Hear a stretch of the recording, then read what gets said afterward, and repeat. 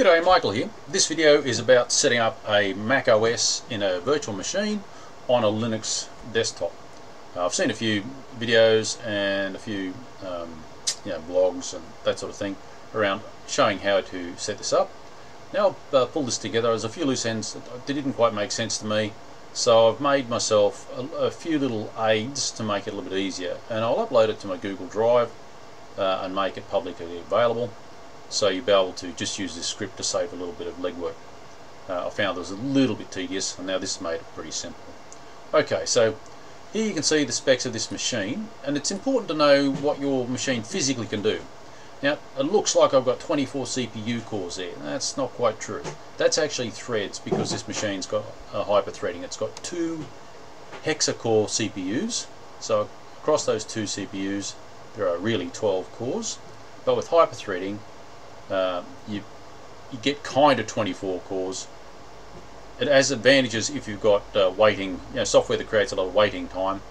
It uses the waiting time to push other processes through each core. So yeah, it does help your machine kind of work around the slowness of software. It's a bit of I haven't really found many advantages or disadvantages either way. If you've got very efficient throughput programs, like you might be using something like FFmpeg or something to belt through a video, you probably find that it actually is a few % faster without hyper-threading. But either way, just leave it like that. It seems to be very tolerant anyway. Yeah, but you've got to know your real CPUs, because you don't want to ask for a virtual machine to have more real CPU cores than your machine's got. Otherwise you could cause a bit of a pickle for the system. Okay, so let's fire up Virtualbox. Oh, I've got something misconfigured there, but that doesn't matter. Players don't need that. Okay, so what I'm going to do is create a new virtual machine. There's a few things you've got to do. Now I'm going to just call this one Sierra. Just give it a simple name, and just look at my name and say, okay, I've got macOS Sierra, so it's already saved us a bit of bother. I'm going to give it about 4 GB of RAM. 4 GB of RAM, anything else? No, that's it. Okay, so I'm going to give it 120 GB. Hello. Oops, I don't want terabytes, I don't have that much on the machine. That'll do. Create. Okay, settings. System. Before I get the RAM, I want to give it 4 CPUs. That's okay. Display. I'll give it all the highest setting they can have, just in case I decide to give it a higher resolution. Storage. It's got that virtual machine we've created. Now we're going to have to come back to this and add in a new disk so that we can boot the system. So yeah. Alright. Network. I use bridged. There are 2 ways you can use NAT, which is the default. NAT is Network Access Translation. So it kind of goes via your host machine, that's this machine, through a kind of a secondary network. Whereas if you use bridged, like I've got set here, it actually engages in the network as another machine on the same IP range, so it becomes a participant of your local network. The other way, it's kind of isolated, a little bit sandboxed. Alright, USB, I use USB 3, gives you better access to if you want to use SD cards and things and read them. Okay, so that's that. So it's set up, but it's not bootable, we can't run it. Right, so where I've got the information downloaded in my downloads directory, I'm going to repack it into a I don't know, a TGZ file or something like that. Okay, so it's downloaded here. Now in the bundle you'll see this is actually the reference to the original blog, so you can check out what those guys have done. They also have done an instruction for running it on VMware, so if you want to set up macOS on a VMware, it'd be similar to this, but here's a specific tutorial. There's just a web link. Okay, right. Now what I've created is this script. This script saves a lot of typing. If I want to deploy this across a couple of machines, it's going to save me a lot of time. And also I've redone this a few times, so it saved me a lot of typing and redoing it. So yeah, anything you can automate's a good thing. Alright, so we've got to go the long way around using a terminal to actually engage that guy. So I've got a CD, change directory, the DOW for downloads, press the tab key, it completes that. M, and press the tab key and it filled out the macOS blah blah blah. Okay, so list. So you can see here we've got installation tools as a directory, macOS blah blah blah. You can see they correspond to all these. You've got the readme text, and you've got the VirtualBox setup Linux. Alright, now to get it to employ or execute a executable that's on the directory you're at, you go // so that means it'll use whatever's here. I just typed V and the tab key and it completed the VirtualBox blah blah blah, so you don't have to do much typing with all this. Alright, so I'll do that. We had to do the creation of the virtual machine here just so it sort of fills out the skeleton. Now what this is going to do is copy the virtual virtual drive, which is this guy, to the destination folder of our choosing. Now I better just check. It's important we open this in an editor. Display. I've got here, got VM as the virtual machine name, which this has to correspond with that, so that this script knows what to do, and it works everything back on string VM, so it'll set the right settings. The other thing you might want to set here, I've set the screen size to 1920 by 1080. I've got a 4K monitor here, 1920 by 1080. It's got a manageable size. It gives you a reasonable resolution in the guest, but it's not too big so as to swallow up too much of the host screen. The other virtual machines, such as Windows or Linux, let's just boot up the Linux. There we go, do that one. So I'll start. I'll let that boot up. Is actually capable of resizing on the fly, whereas I couldn't find any reference to any drivers for macOS that would resize on the fly. So I'll just wait for the Linux to boot up. Anytime. I'll just leave it doing it. And you'll see once we're logged in, I'll be able to. Oh yeah, see it's resized. Log in.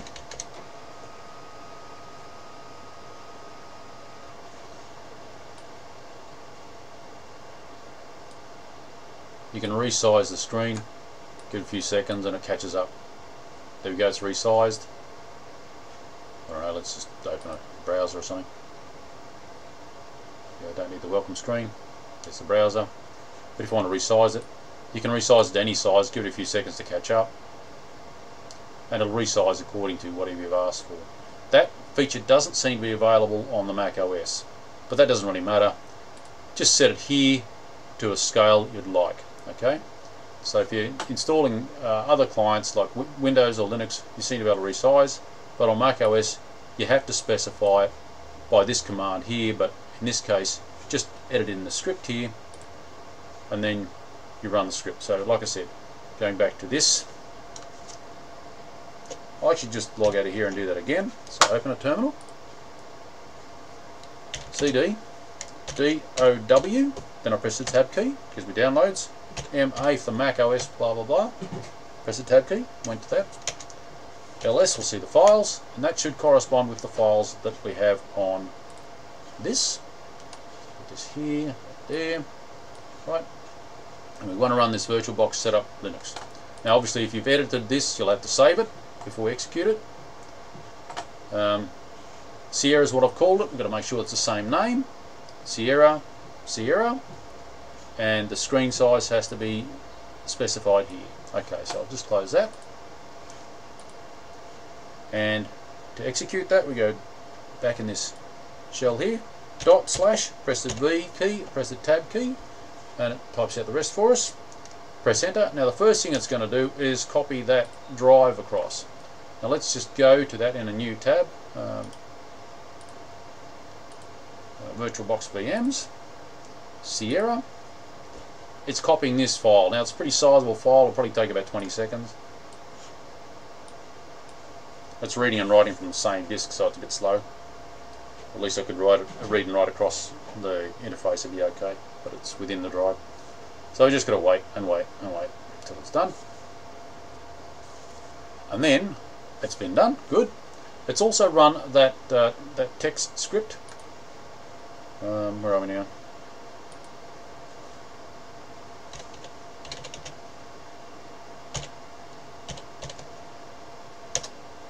So let's just bang that over there. Okay, so it's copied the VirtualBox, well actually the disk, to that destination, and it's run these set of configuration instructions to VirtualBox. Alright, so back onto VirtualBox, we have to change one last setting, and that is the storage. Now here you can see the controller for the SATA controller. There's a little plus button here, so add hard disk. Got to choose an existing disk, and now we should see that guy. So I clicked on that, and that should be it. With a bit of luck I've got it right. Let's start that and see what happens. And it's already resized to the 1920 by 1080. In a perfect world that should just boot.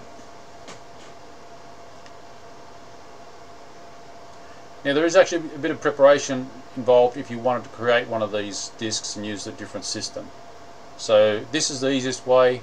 You can do more with the virtual machines by setting up your own ISO for being like a boot CD for installing the system.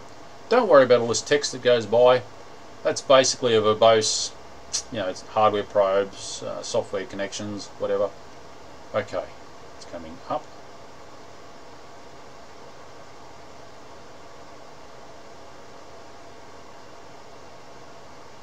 The fact we've got a grey screen and a mouse pointer in there is a good sign. Okay, so I'm in Australia. Australian keyboard, yeah, that's fine. Wait a sec then. Don't transfer from other computer. We're on a bit of an island here at the moment. Continue, but don't want location services. Don't use, that's fine. I don't want to sign in. You can if you want to, if you've got an Apple ID and you want to use the whole Apple ecosystem. That's probably half the reason why you bother installing macOS. Or if you've got some vital piece of software you must use. Yeah, I'll skip that. Got to agree. Confirm that I agree. Okay. Give a login name. Just the tab key's the same. The password doesn't really have to be overly secure in here. In fact, you'd probably go without a password really, because you already have the whole Linux environment inside a password protected setup. So yeah. Alright, continue.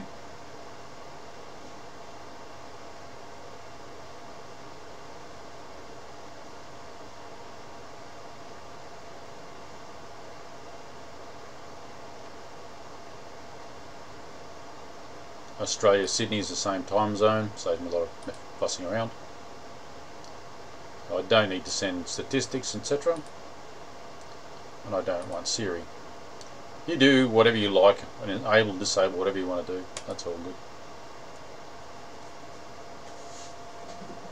So I'll percolate. Now I've done this already once today, just to get myself settled in. Actually twice.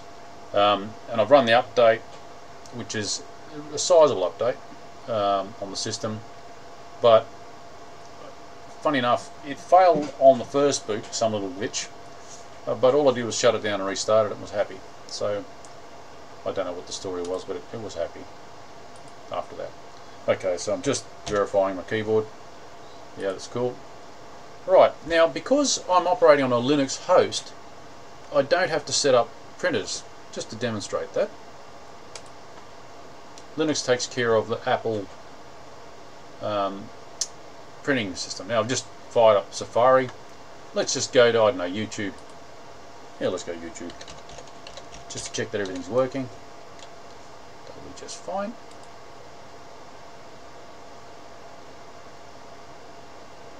And as you can see, it's working okay. Let's see if it plays a video.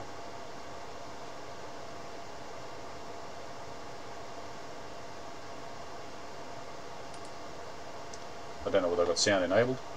Got to find that out. I haven't really worried about sound. Yeah, sound's working fine. Okay. So we've got sound and all. Now I might go to another website.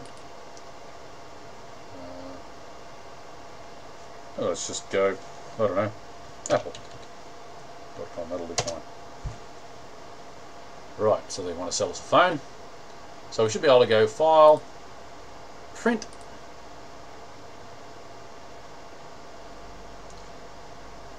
Copies 1 of 3.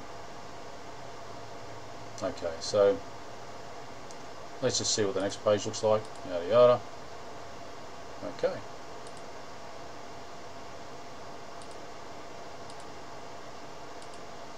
I've got to select a printer, and it's already got all the printers set up that I've shared with my Linux computer. So there's no configuration of printers or anything, no drives to mess around with. It just works if you've got Linux as your host. If you've got Windows as your host, you'll have to actually set up all the drivers. So there's some sweet advantages to having a Linux system. Alright, so let's just pick on that, just to demonstrate we're going to do that. I'm going to just print page 1. That'll be fine. Print. So quickly it'll print out. It's been sent there, and you can see up here it's been got a notification there. I hear the printer fire up.